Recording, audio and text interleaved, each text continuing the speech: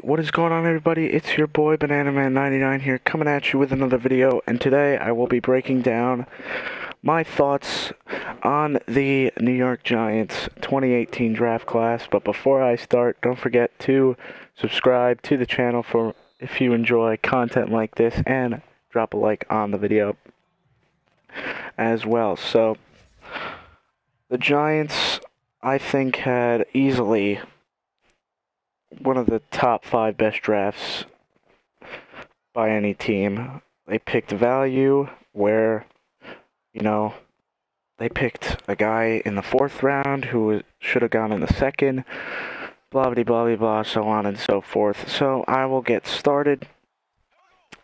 The first pick was number 2 overall, and that was Saquon Barkley, the running back from Penn State. Now, Baker Mayfield went number 1 overall. I wanted Sam Darnold, but ultimately the Giants took a position of need they've had for many, many years, and I'm giving this an A+. I mean, the kid is unbelievable. He's athletic, elusive, fast, ran a 4.40 in the 40-yard dash. He can hurdle, he can catch, pick up a blitz, block, and of course, run. So I'm giving this one an A+. I think it was a great choice. So I think the Giants did very well with this pick. Now moving on to their second pick they made, which was the 34th overall in the 2nd round. They selected the offensive guard Will Hernandez from the University of Texas, El Paso. I'm giving this one an A+ as well. He's a big boy. I'm going to call him. He's a big boy. He's very durable. Started 49 games, all at left guard. More importantly, it shores up that left side of the line. Giants let Justin Pugh go in free agency. They needed to fill that spot, and they did with Will Hernandez, and now that even gives more provision for Saquon Barkley to run on that left side, knowing he's got a great guard and great tackle blocking for him. So and he's also very strong. He doesn't like people, as they were saying. The analysts were saying he doesn't like people. He's always going to play hard. I actually love this pick. And this is the guy that I wanted as well, so they made me happy. So moving on to their next selection, it was 66th overall. In the 3rd round, they took outside linebacker Lorenzo Carter from Georgia. Now, they actually tried to trade up for Carter because they really loved him and wanted him. Ultimately, they didn't need to. I'm going to give this a B+ because of the upside. He's 6'5", 250, somewhere around there. He's a big kid. He can rush the passer. We do need pass rushers, especially from the linebacker spot. He's athletic, but if he could just shore up in coverage, he will be a very good player. That's why I'm going with a B+ with upside for Mr. Lorenzo Carter, as he will help the front 7. So moving on to their next pick, which was 3 spots later, number 69 overall, they took B.J. Hill, the nose tackle from NC State. I'm going to give this a B-, just because I think they should have addressed the offensive line. Personally, they should have addressed the offensive line with this pick. Maybe a guy like Tyrell Crosby, who really did slip, which really surprised me. But his upside, very productive, good in the run, like stopping the run. He was very good at that. He will be paired. Probably he'll rotate with Dalvin Tomlinson and Damon Harrison.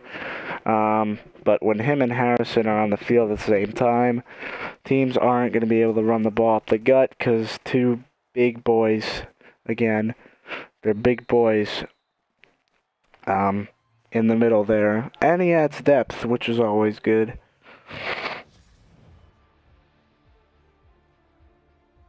as he played in college as a nose tackle, but I could see the Giants moving him to end in that 3-4 defense. So, I mean, Todd McShay had this guy as a second-round pick, as well as Lorenzo Carter, so they got more value there. Will Hernandez was projected to go in the first round. I'm surprised that Seattle didn't take him. But yeah, moving on to the next pick in round 4, number 108 overall. They took the quarterback from Richmond, Kyle Lauletta, the first Richmond Spider quarterback to get drafted since 1975.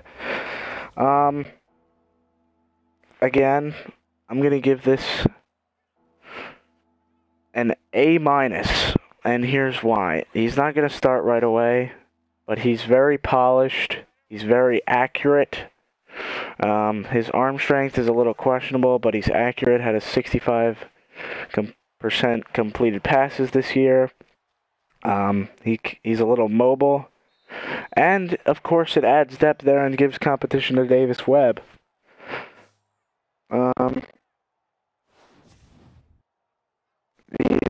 I saw his comparison to Jimmy Garoppolo, which is obviously a good one. He, needs to improve that arm strength, but he's got better tools than Davis Webb has. He's got more pocket presence, and that's why I think the Giants took him with this pick. Also, he was predicted to go in the second round, so again, another guy they get in the fourth round, another guy they get after the round they were projected to go in. And, maybe the new leadership doesn't like Davis Webb, and that's why they wanted to take their quarterback. I can completely understand that. So I totally understand that. He could wind up being the Giants starter in 4 to 5 years. And moving on to their last pick in round 5, the second pick in round 5, 139th overall, they took R.J. McIntosh, the D lineman from Miami. Todd McShay had this guy as a third-round draft pick, so again, another value pick here by the Giants. He can get upfield and provide some interior pass rush, which is always important. And last year he had 12.5 tackles for loss. And again, it'll help with the defensive line rotation. So, he played nose tackle, he played defensive end. I could see him starting maybe right away in, of course, the James Bettcher 3-4 defense.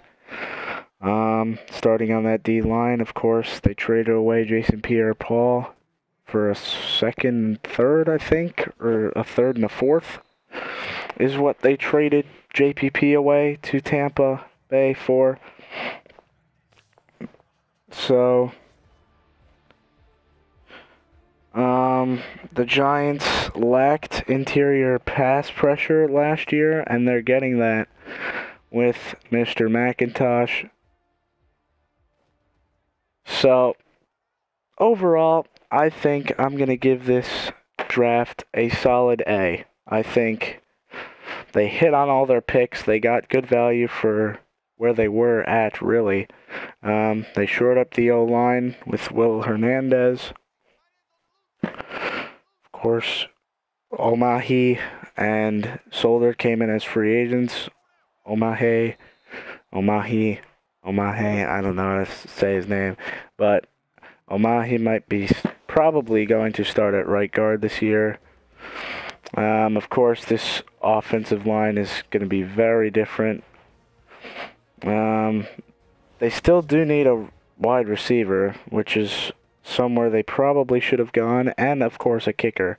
But overall, I'm giving this draft an A. The Barkley pick was great. Hernandez was great. And yeah, guys, so thank you all so much for watching. If you disagree with my real grade on any picks, leave it down in the comment section down below. I'd love to have a debate with you guys. But as always, stay thirsty, my friends, and peace out. Take care.